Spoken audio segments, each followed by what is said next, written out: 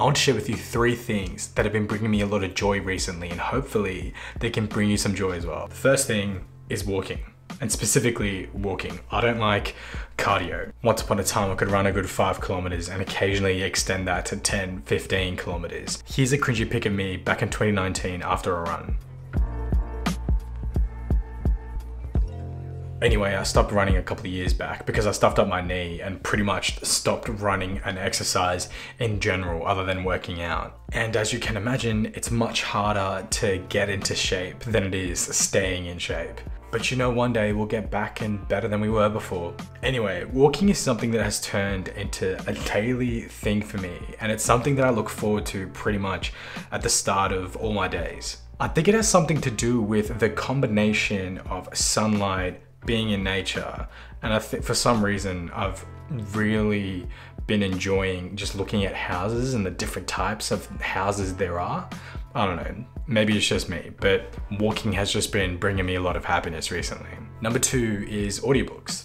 I was never too much of a fan of reading. Like, even now, I'm not too much of a fan of reading. I loved movies and I still love movies, but recently in the past couple of years, I've been trying my best to listen to audiobooks, and I think I've got the hang of it now. I think I've turned it into a habit. I found myself clinging to books like Michelle Obama's Becoming and Trevor Noah's Born a Crime. These were really memorable listens. And currently at the moment, I'm kind of exploring my passion and my excitement for fantasy and fiction again. I've been finding my excitement for fiction and fantasy again listening to Brian Sanderson's Mistborn series and the Stormlight Archive. They've been really difficult to put down, or rather stop listening to. Shout out to Ali Abdaal for those recommendations. They're like really good books. By the way, these audiobooks very often accompany me on my walks.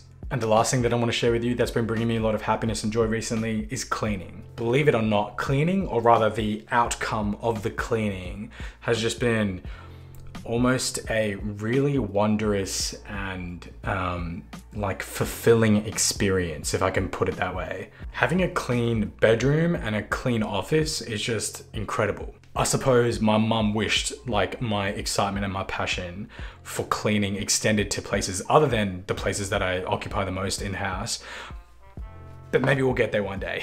For now, it's just limited to areas that I spend the most time in. But on this, I think how I feel internally has a big reflection on how my environment is externally. If my room or study is a mess, then it clouds my ability to think clearly and stay productive. There was a study that was done at Princeton University, and they found that our brains actually appreciate and like order. And when our work environments are clean and neat, our brain can focus better and we can be more productive. I suppose on this, productivity is something that I really value. There's been so many days when I've thought I was productive, but I was switching between tasks.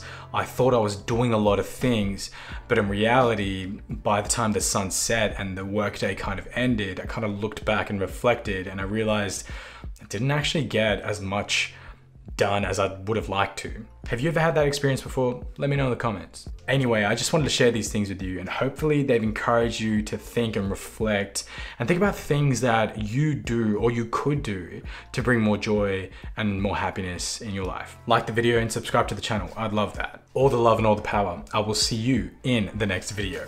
Bye.